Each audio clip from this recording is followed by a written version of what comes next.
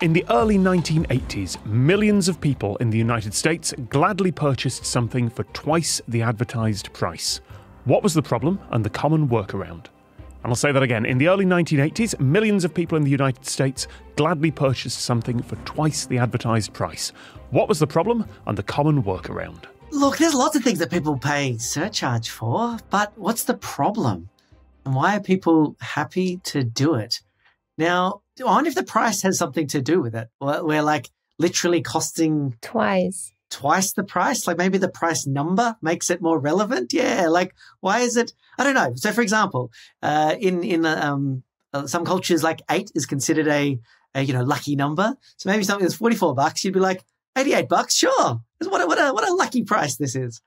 Yeah, it is curious, the actual 2 times price. I was initially thinking like scarcity or that as being one reason why people pay more for something if they're worried it will run out. I wonder if it's like a 2-for-1 sort of deal that's helping with the 2 times price here. There was some scarcity involved here. A little bit wide, a little bit more geopolitical, but yes, scarcity is definitely involved. Early 1980s, scarcity, something that people would pay double for, it just immediately made me think of the Cabbage Patch dolls that just like took over like everybody's life, and people were fighting in aisles and like punching people to get them for their kids for Christmas. I thought you were going to say some kind of blockbuster movie that was scarce. Everyone wanted to rent it at once. That wouldn't be twice the advertised price, though. They just price gouge on that. Like, the price would have gone up. It might be twice the recommended retail price, something like that. But in this case, it was twice the advertised price.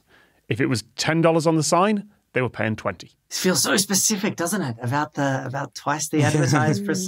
Yeah, it's quite specific. Okay. So an advertised price is what they're putting on their bus ads, they're putting in the newspaper, they're saying it's this price, and people are walking in happily paying double it. If they're not getting anything extra in return, why would you pay more? Like, in a sense, who would know that you're paying more? Is it for your own conscience, like that you want to pay more for something, or does somebody know you're paying more? So maybe you're getting a better product or something like that. It would seem odd if you're just paying more and nobody knows about it except you.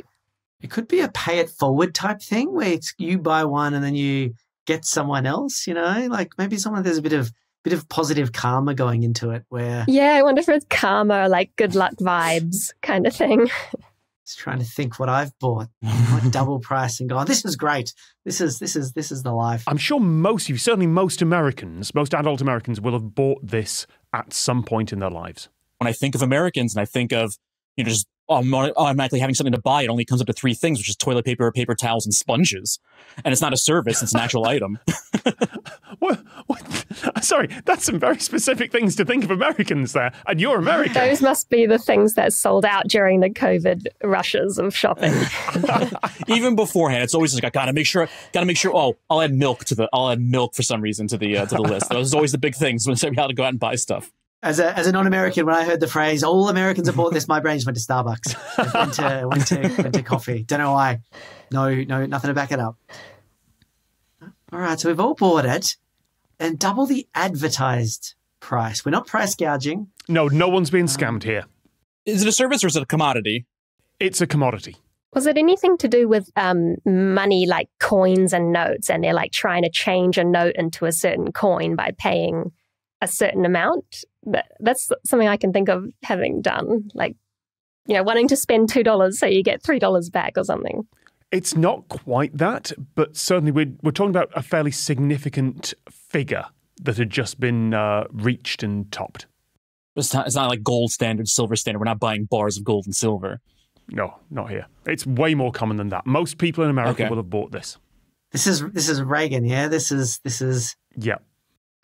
What was Reagan up to then? It's one of the most expensive, like, regular purchases that Americans would make. Like, regular in terms of schedule, not in terms of, like, ordinary, in terms of, like, maybe once a week, you'll have to buy this. I'm thinking this, we're talking oil crisis, we're talking petrol, yes, we are. We're in the petrol crunch. That was the oil crisis in 1981. So we've got oil crisis. The things are spiking. We're happy to pay double. And the reason we're happy to pay double... Happy to pay double the advertised price. Is because it was limited, maybe? Like maybe if you paid twice at the pump, you could get more fuel through some workaround in the way that your car measures or the fuel pump measures how much is going out? That's very, very close. So remember, they're not paying double, they're paying double the advertised price. There's shortages and rationings, and by paying double the price, you get more or ahead or more fuel out. Maybe they're measuring. They're naively measuring just the amount of money spent on fuel and using that to do their restriction. Oh, what about we're in an oil crisis? The price is going up, at a faster rate than the ads come out. So if the ads came out on a day saying it's going to be X dollars per gallon, as we use in America, but the actual price is higher than that, but the advertised price is lower than twice that, you're still getting a deal. Not quite. This isn't It's Always Sunny in Philadelphia scam where they're just putting it into big tubs and then selling it later on when the price changes, so they made money off of it themselves. I mean, that's less a scam and more arbitrage. Toby, you said fuel pumps. Yeah, I don't know if this links with what Julian just said, but the logic was somewhere around the fuel pump and the way it measured how much fuel was going out. Maybe it only was measuring money, not fuel. I don't know. Some link there. Some link is missing there. There's a problem and people found this workaround to pay more. Yeah. You're nearly there. There's one last jump to make. Where might that price be advertised? On the fuel pump itself, like the little screen is on different. The fuel pump itself. So why are people happy to pay twice the price that's advertised on the fuel pump? Because they were actually getting the real price that was advertised on the billboards instead of the pump. Exactly. Because gas had just done what? Skyrocketed in price. And what number has been breached? Oh, the dollar or... Yeah, gas has just gone over $1. And what does that mean? Is it that the displays don't show the full dollar? So it's like, instead of being like 100, it goes back to something? That's what would have happened. So the gas stations put a workaround in. Maybe they just halved the price so that it would fit on the screen. Yes. But, well, more or less, they started charging by the half gallon instead of the gallon because the alternative was buying new pumps with more numbers on them.